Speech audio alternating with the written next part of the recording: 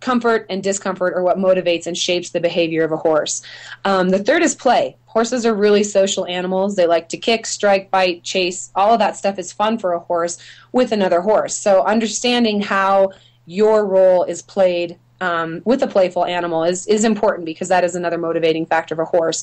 And then obviously the fourth is food, or the necessities for survival, food, water, that sort of thing. So understanding that the relationship between you and your horse, you need to be viewed as the part of the pack that actually, the part of the herd that actually provides that for the horse. So the horse understanding that he can come to you for comfort, safety, play, food, all of the necessary pieces of survival.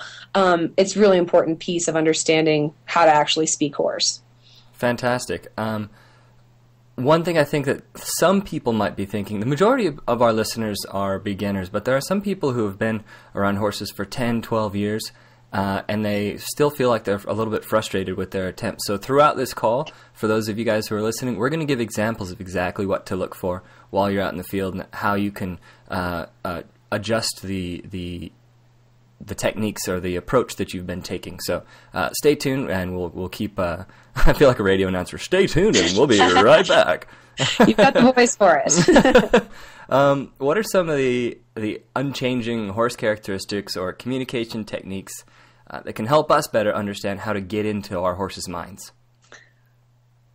I feel like I'm so redundant in a lot of this information, because it really is just so basic. I mean, it's the same techniques that people have been using for centuries to get the same results, and there really is no magic behind it. It's understanding how your horse's mind functions.